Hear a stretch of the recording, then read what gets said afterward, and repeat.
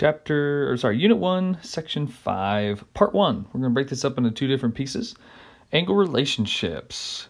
All right, so let's look at this little bell work here. Just to review things, let me grab my pen correctly there. A straight angle measures 180 degrees. A right angle measures 90 degrees.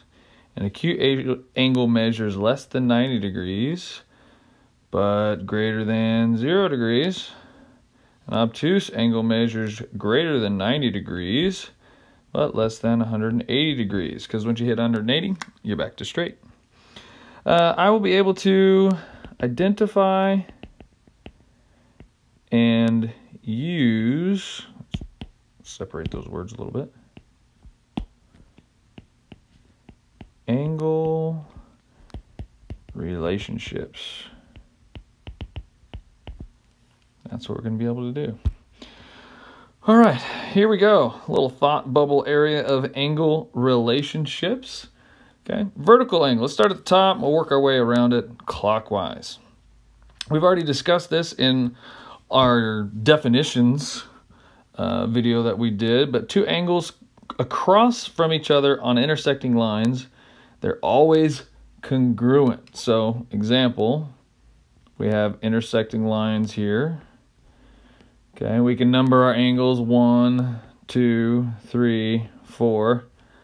That's just the way they did it, so I would have done it in a circle, but whatever. But that means that angle 1 is congruent to angle 2, because if they're across from each other, they're congruent. And angle 3 is going to be congruent to angle 4, because if they're across from each other, I'll put 2 marks on that one, then they're congruent. A linear pair forms a line. Sometimes I like to say it as a linear pair. Two angles that are adjacent, touching, and supplementary, add the 180, they form a straight line, a linear pair. So for example, we've got a line here and a line coming off, angle 1 and angle 2. Angle 1, let's see, make my ones more distinct, plus angle 2 equals 180 degrees. It really should be the measure of angle 1 plus the measure of angle 2 equals 180 degrees. Supplementary angles, two angles whose sum is 180. Okay. A linear pair is supplementary, and if they are supplementary and adjacent, then they're a linear pair. So supplementary angles, two angles whose sum is 180. We could have something like this, where we've got 135 degrees and 45 degrees. Okay. Or we could do something like this, where we could say this angle is 120 degrees and this angle is 60 degrees. As long as they add together and make 180, they're supplementary. They don't have to be touching. To be a linear pair, they have to be touching. Complementary angles, two angles whose sum is 90. So we might see something like this. We got angle 1 and angle 2, and it has the box in it. So angle 1, measure of angle 1 plus the measure of angle 2 equals 90 degrees. That works. But you might also have something like 30 degrees and 60 degrees. So they could be touching and adjacent, or they could be not touching. As long as their sum is 90, they're complementary to each other. Complementary, lower letter on the alphabet, smaller amount, 90. Supplementary, bigger letter on the alphabet, 180. And adjacent angles, two angles that are next to each other and share a common side. So, like this, angle 1 and angle 2 are adjacent. They have a common side. So that's our good terminology. Let's put it to use. Check all relationships between angle 1 and angle 2. So in box 1, we're looking at angle 1 and angle 2. Are they adjacent? Well, no, they don't share a side. Are they vertical? Yes, they're on top of each other. Okay. Now, vertical doesn't necessarily mean up and down like we think of y as the vertical direction. Vertical, in this sense, vertical angles just means that they are on opposite sides of intersecting lines. Okay, so you got to be careful there whenever you think about that. All right, let's check number 2. Things that we know about angle 1 and angle 2. Are they adjacent? Well, they do share this side, so I'm going to go yes.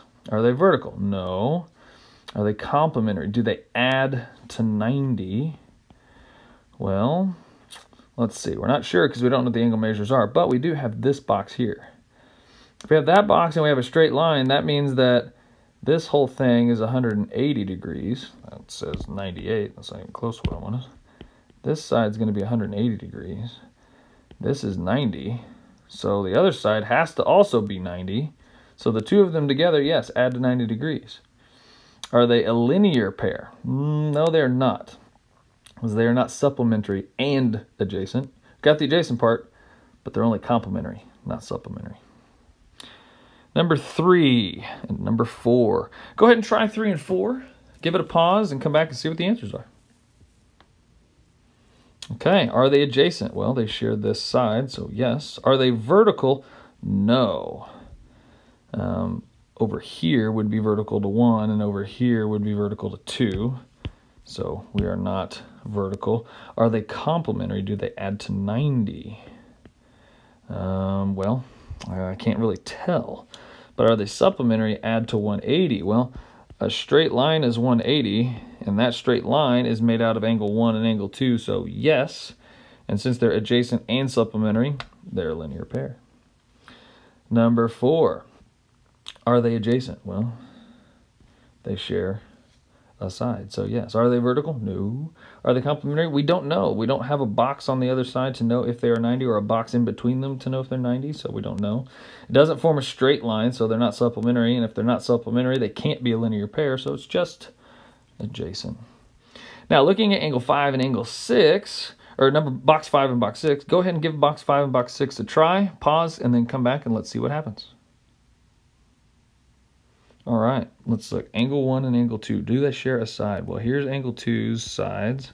Here's angle 1's sides. They don't share a side, so they're not adjacent. Are they vertical? Well, they are across each other from two intersecting lines. So actually, yes, they are vertical. Are they complementary? Well, let's see. We got to do some deduction here. We know that this one's 90 because it's vertical. If that's 90, then this is 90. That means that 90. And those little marks means that those are the same. So that means that 2 is the same as number 1. And it means that when you add them together, you're going to get 90. So they're complementary. Yes, because they make 90 degrees. They're both 45, in fact. They're not supplementary if they're complementary, which means they're not a linear pair because you have to be supplementary to be a linear pair. Now let's look at number 6. Are they adjacent? No, they are not. They are vertical. Are they complementary? Well, they have to add to 90. Well, we know that 1 is a 90, and we know that 2 is a 90 because they form linear pairs with the other side, so they're not complementary. They're each 90. If they both add to 90, then they're supplementary. But they're not sharing a side. They're not adjacent, so they're not a linear pair. So we can use all of these relationships and the way that these angles work together in order to kind of work our way around the angles and figure out what they're worth. Like on 5, I know that angle 1 is 45 degrees because it's made out of 90, and this is a bisector. It's cutting it in half. Half of 90 is 45. And I know that 2 is 45 because they're congruent, because they're vertical. And congruent means the same number. And so I can work my way around the whole angle. Now, let's put that to use. Find the missing measures in each figure. Keep the angle relationships in mind. Okay, well, number 1, two intersecting lines, we should be thinking verticals. Top and bottoms, left and rights. So if that's 112, this is 112. Vertical angles are congruent. Number 2, we know the box means 90, and this are adjacent angles, so they have to. Part plus part makes whole. So 68 plus x equals 90. Minus 68. X equals, let's see, borrow there, leave me an 8, 10, 2, 8 minus 6 is 2. So x is 22 degrees. We plug a little 22 in there. Okay. try 3 and 4 and 5. Let's come back and see what you get.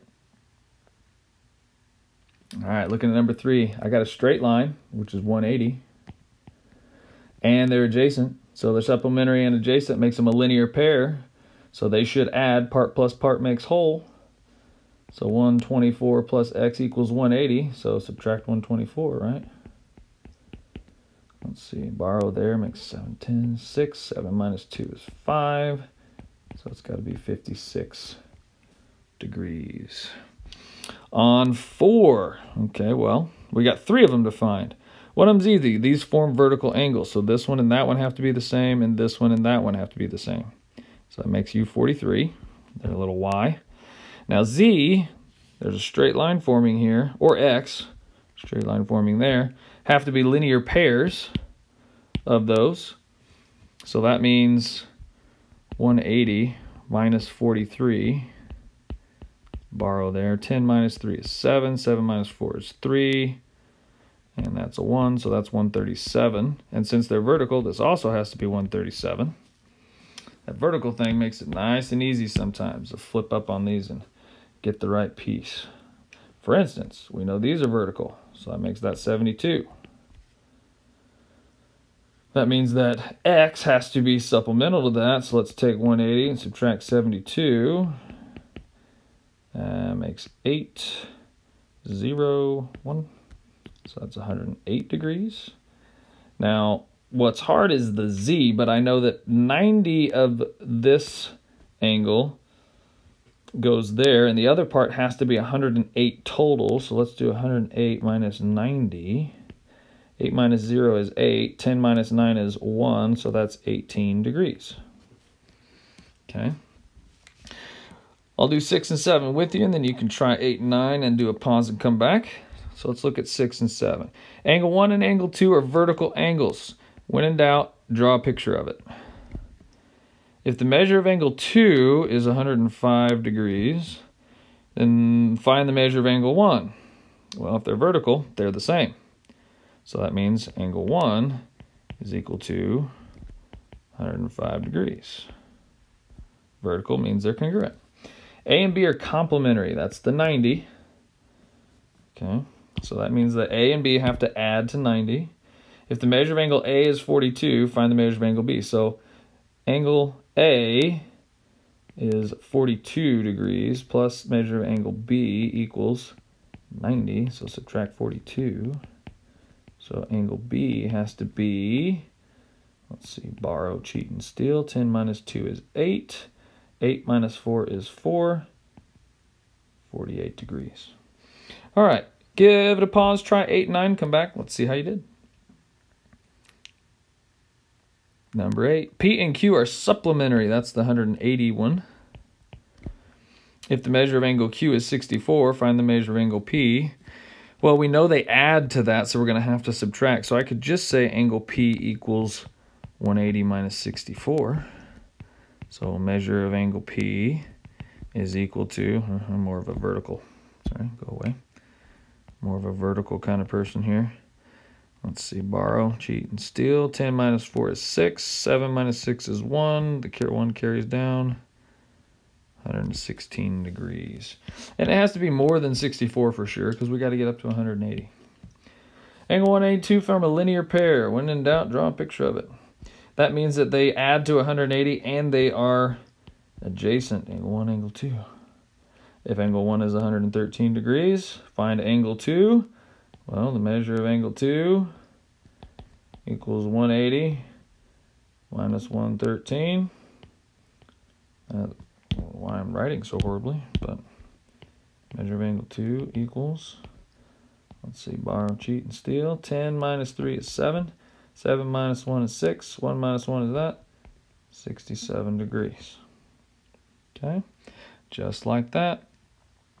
So that's using angle relationships and finding angle measures with them. It's just a little bit of algebra. No big algebra with variables yet, but that's